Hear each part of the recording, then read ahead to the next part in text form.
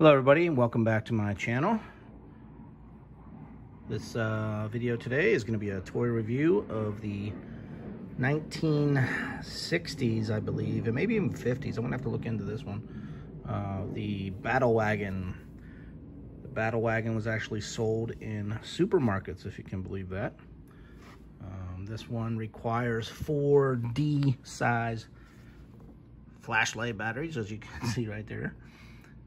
It had a signal light, rockets and torpedoes that fired, planes that catapulted, and cannons that fired. The whole thing was motorized and would roll across the floor. There has been some people putting videos on YouTube of this Battlewagon, but nobody really broke it down into what it looks like. So I'm gonna do that. Not sure if I have a complete sheet on what all came with this, so I might be missing some parts or pieces, but I'm gonna do my best to give a good toy review on this Battlewagon.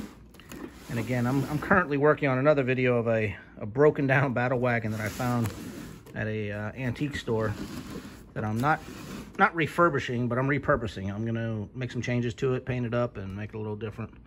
But this one should be pretty close to complete, I think, when I bought it years ago. So we're gonna take it out of its box, put it all together, and give you a nice review.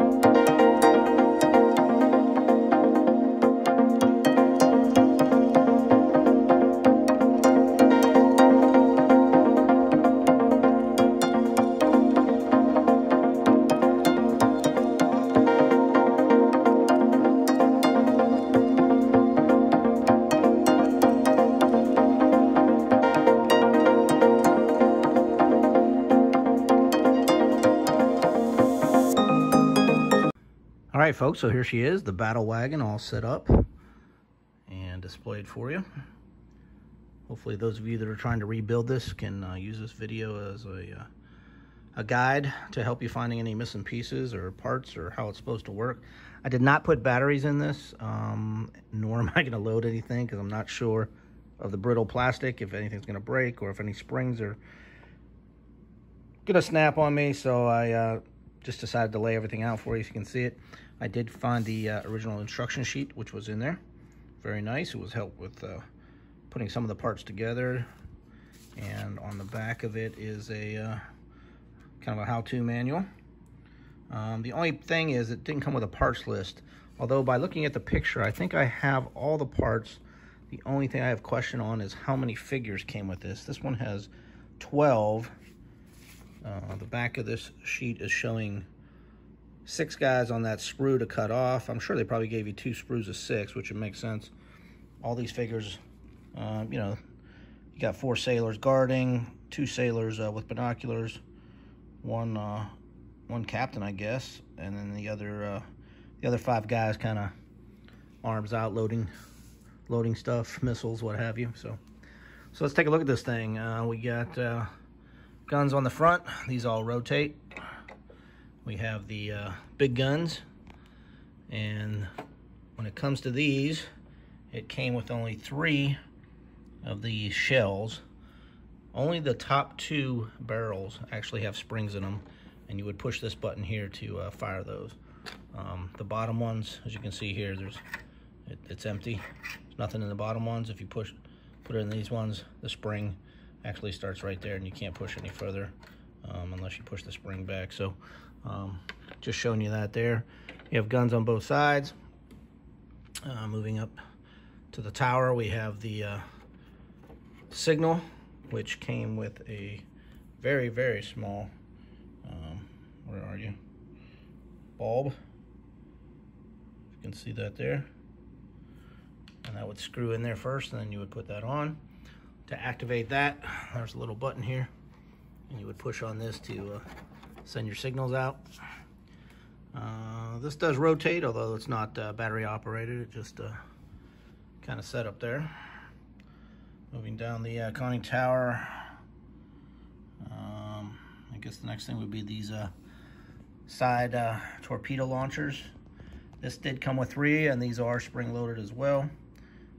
The rubber on these is kind of getting old and tacky, and looks like it's going to fall apart. But you'd push these in here, and again, they are spring-loaded there, and you would push the button in back to launch those. So, moving further down the ship, we have some depth charges here.